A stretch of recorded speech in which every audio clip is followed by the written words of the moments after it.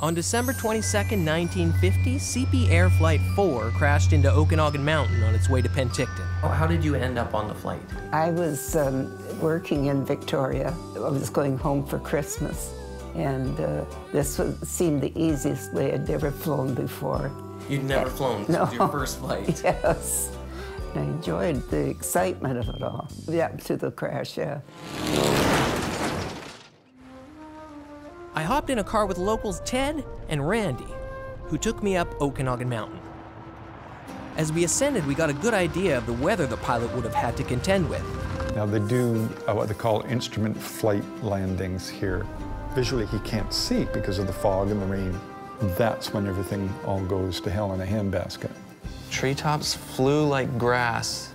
I thought, this is strange because we could feel the treetops being snipped off, like a giant lawnmower going through the woods. There's a theory that his altimeter may have been out. Had he even been 100 feet higher, he would have been fine. And then we saw the mountain ahead of us. You could see it? Yes. We were heading right towards it. And the pilot headed towards a big pine tree. And I guess this was something that they thought would stop us, and it did. The cockpit was destroyed on impact, killing the pilot and severely injuring the co-pilot. However, the passengers fared much better. Did you get hurt? No, we were lucky.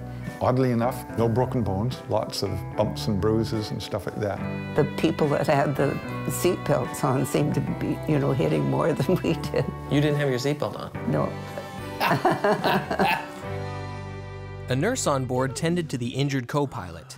The stewardess took calm control of the group, who were contending with sub-zero temperatures. When we got out, we made a big bonfire and made our coffee there. Coffee? Yeah. Oh, that's good. Somebody put a blanket down. We sat down and we disappeared in the 3 feet of snow. And this was the first time he had any inkling of smiling, but it did strike us funny. When did the outside world find out that the plane had crashed?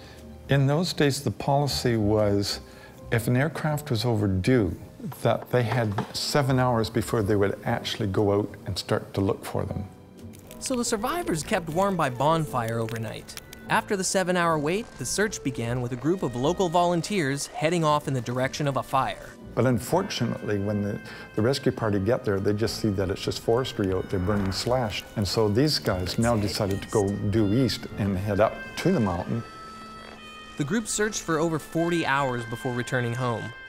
They were unaware of the greater success of the aerial search. A search aircraft manages to fly over the mountain and actually spot the wreckage on the ground and the words dock. You see, and there it is. Branches, yes, because we needed medical help. Send a doctor. Yeah. Wow. So what the RCAF did then was to bring in medical paratroopers and triage the co-pilot. The survivors might have been found, but they'd have to spend another night out in the cold. We had heard coyotes howling before, and around the bonfire, looking around, you could see these little beady eyes. They were getting closer now, waiting for us. Really? And that was something that unnerved us. The next day, a second group of volunteers set off with the aerial knowledge of the crash location. So Ted, you were there on the day when the rescue team went in and That's correct. found them, and so the trailhead is just right up here? Where we started walking, yes. Ted led us to their starting point. These days it's a logging road, but back then it was a goat trail covered in 3 feet of snow. You would take turns breaking trail for about 10 minutes. You could stand trying to wade through the snow, but it was a very difficult and long walk. I think you should go in there, Bob, and test it. And I'll see go. how... I'll be right after you. I'll follow you right down the trail. Towards the end of the 5th hour, they give a shout, is anybody there? And they heard a response back. They arrived in the night, and it was totally exciting. We had no idea that they were coming, and they were so comforting to us, and reassuring.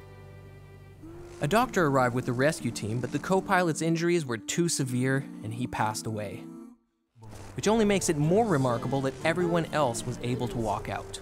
Do you think about it every time you get on a plane? No. You don't? No, You don't even think about it? No.